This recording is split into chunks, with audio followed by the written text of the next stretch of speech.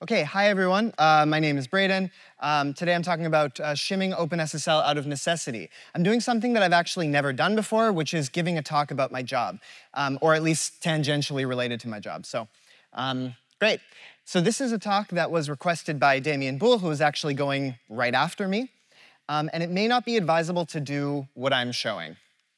I take no responsibility for this. It is a fun trick. It is a cool trick. Damien likes it, and he convinced me to do this. So, OpenSSL. Who here has heard of OpenSSL? Great. Who here has heard of TLS? Who here has used TLS? Actually, better question. Who here has not used TLS? Hands up. Okay, anyone who says hands up, you're wrong. Because it's a cryptographic protocol for secure communication that is used in email, instant messaging, VoIP, and HTTPS. Has anyone not used any of these things? I don't think so. The S in HTTPS, I believe it stands for secure, and it is always using TLS as far as I'm aware. TLS 1.2 from 2008, TLS 1.3 from 2018, these are still supported.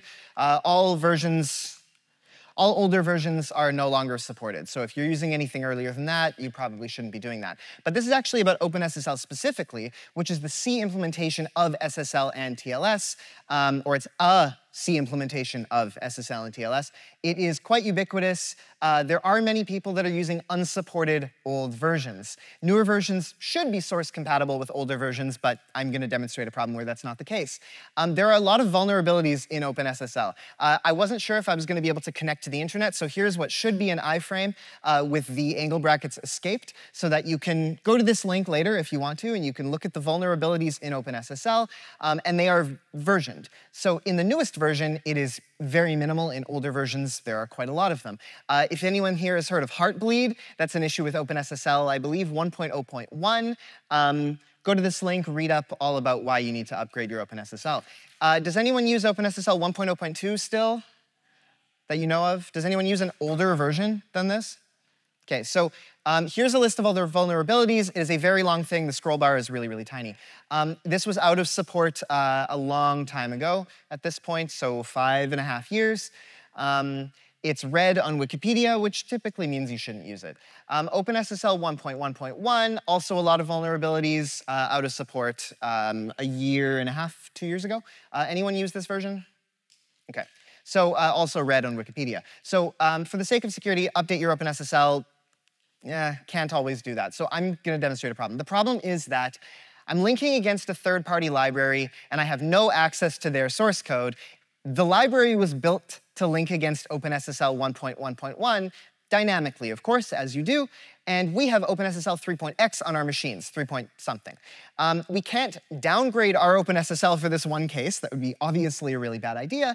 And we have this undefined reference to SSL library init. This is a function that is in OpenSSL that is no longer in OpenSSL, except, well, OK, SSL library init, you can look at the man page for it, and it still exists in the master branch. Probably shouldn't be called master branch.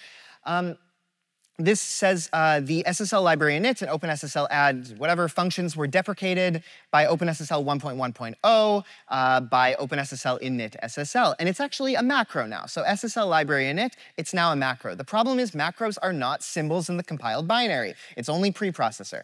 And so the third-party binary looks for this name as a function name in the OpenSSL dynamic library, but it doesn't find it. There's also other functions shown here, or not shown here.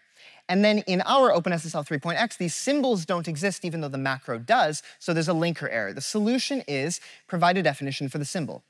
As a macro function, well, here's the setup. In CMake, I'm just really going to create the simplest possible thing. It's just a library with a single source file, and then I'm just going to link it against what I need to link it against. So as simple as can be, I'll make this shims thing. And as a macro, I'll just, if it's not defined, then I'll define it. And that's great, right? Well, no, because we need to actually have the symbol in the library. So as a function, well, if it is defined, then undefine it, and then make the function. Now it'll be in the binary, so we're just creating a shim. It just kind of works. So the solution, we must provide the symbol as a function. We have to repeat for all the affected functions. And in conclusion, the binary, compiled with OpenSSL pre-1.1.0, can be used with OpenSSL 3.x. We only need a few shims. Is this advisable? But it works for now. Thanks so much. So,